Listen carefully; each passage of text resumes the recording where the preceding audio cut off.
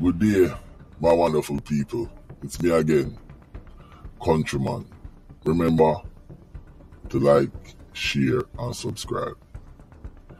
Well, today I want to talk about one of Jamaica's most notorious killer. And his name is Ricardo Thomas. Now, who is Ricardo Thomas? Ricardo Thomas is otherwise called WALDIE. And he used to run Roose over there in Back Road in Port Tennessee. And he's from Cockburn Pen. He's from the bottom of Woodpecker Avenue. Now, I hear they talk about WALDIE but here, this was a guy who didn't even talk.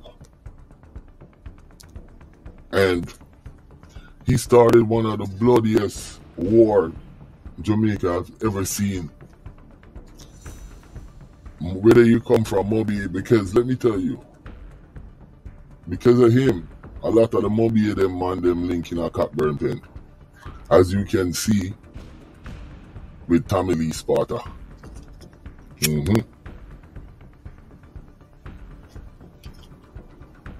So, yeah. So, when Bully was killed, there was 4 people killed, including him and his brother. And this was over there by his business place.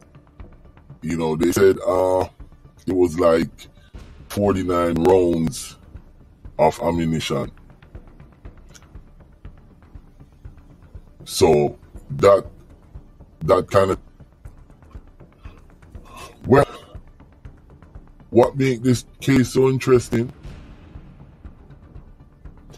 Remember, he was caught with a gun and ammunition, and everybody in Jamaica thought he was going away, but this guy had a lot of money.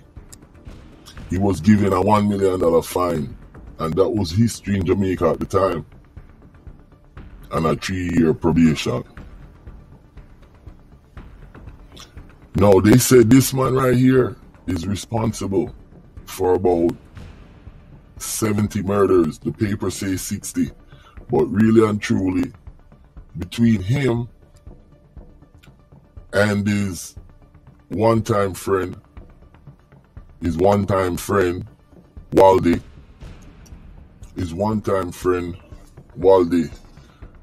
Now, these guys start one of the most vicious war. Remember now, they were friends. They grew up practically on the same street. You have Woodpecker Avenue, Flint's Crescent, Canary. And they made money in England. They came back to Jamaica and start one of the bloodiest war Jamaica has ever seen. Now, they said that WALDIE was the man who took him out.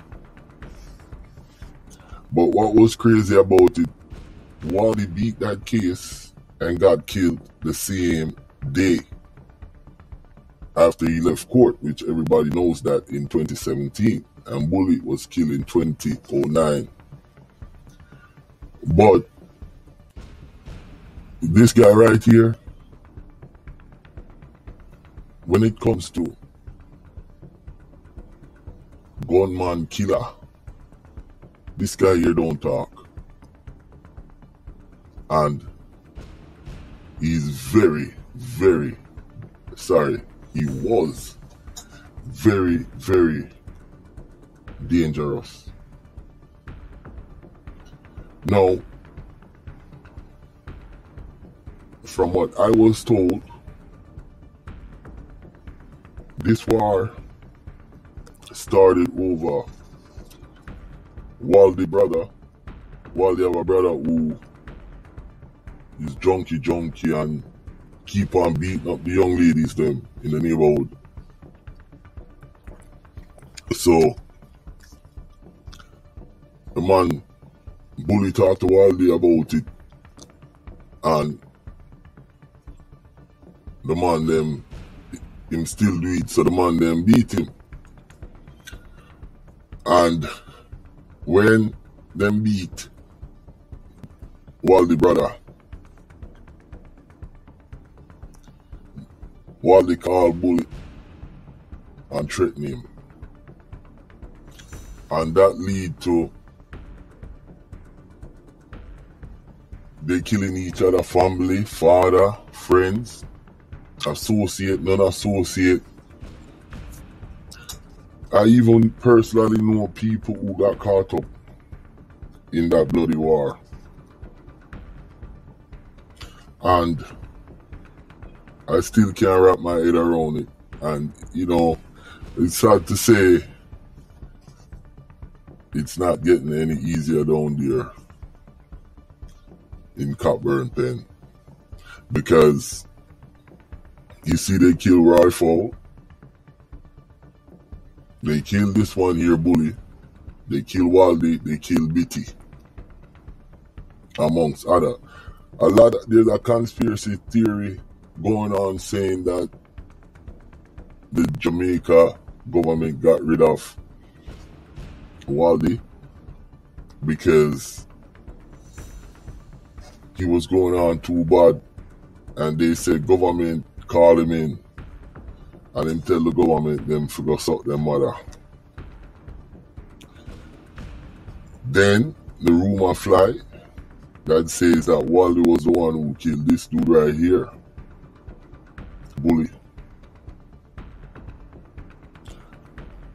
And that's why he got arrested and went on trial, and then when he came out they killed him. Then you see the Rifle incident and the Tommy Lee Sparta gun is attached to that. So that kind of show you that Montego Bay and Cockburn Pen link up. The two most dangerous places in Jamaica link up. I don't know how they're going to solve that, but I just wanted to talk about this man right here, my people. One of the most, if not the most dangerous man that ever came out of Jamaica. Ricardo Thomas, aka Bully, aka Indian. Remember to like, share, and subscribe, and I'll keep the fire burning. Peace out. This is Countryman.